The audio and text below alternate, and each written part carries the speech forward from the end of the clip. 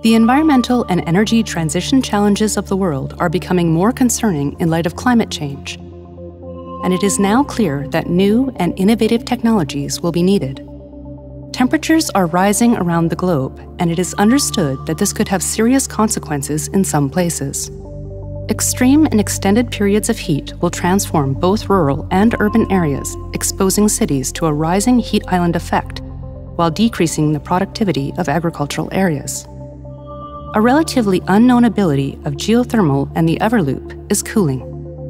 In already hot countries like the UAE, for example, 70% of their current electricity consumption is for cooling, which is required for both residential and commercial purposes. It's used in agriculture for greenhouses and modern technical applications such as data centers. Despite significant growth of renewable energy usage across the Middle East in places such as Jordan and the UAE, the electricity capacity generated by renewables across the region is still only 8%. However, the UAE expects to continue that growth trend to reach 20% of power generation from renewables within the next 3 years. Currently, solar energy accounts for almost 100% of the renewable energy generated in both Saudi Arabia and the UAE. But what about geothermal energy?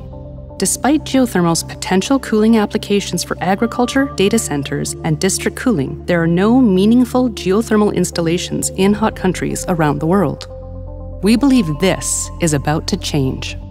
Today, there are two main ways of extracting geothermal energy from the Earth. The traditional approach is to find a hot, permeable aquifer and to bring that water to surface in much the same way you'd produce oil or gas. The main reason this approach to geothermal energy development has not succeeded in most of the world is that the required geological conditions don't exist in very many places. The alternative approach is a closed-loop system as championed by Eavor. A working fluid circulates in isolation from any reservoir, meaning no fluid exchange and no need for that hard-to-find permeable aquifer. A natural thermosiphon drives this system so there is no pumping required. In addition, there is no fracking, no induced seismicity, and no greenhouse gas emissions. A benefit to hot countries with water shortages specifically is that with an Eavor loop system, there is minimal continual water use, no produced brine, and thus no water treatment required. In addition, the Eavor loop's very low land footprint compared to wind and solar means it's perfect for cooling in high-density areas like Japan or Singapore. All of this results in 80% lower operational costs than traditional geothermal, as well as enabling thermal output to be accurately predicted prior to construction. This helps to reduce project cycle time from 5 to 10 years down to just 2.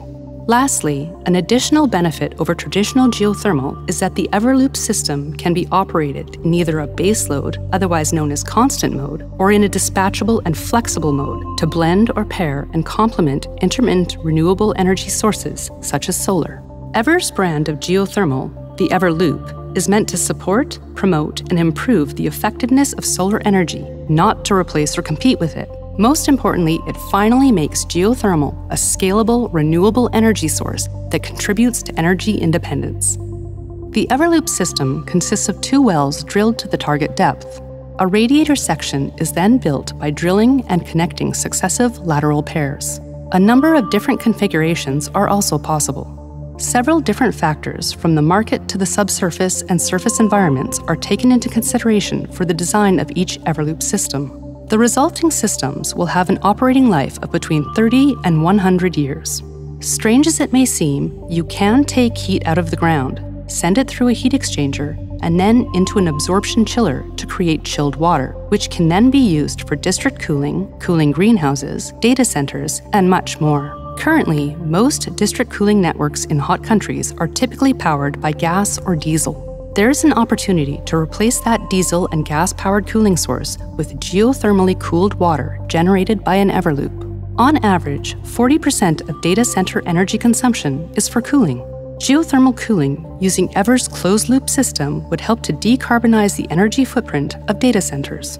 In places where the average temperatures are very high, greenhouses would also benefit from Eavor loop cooling.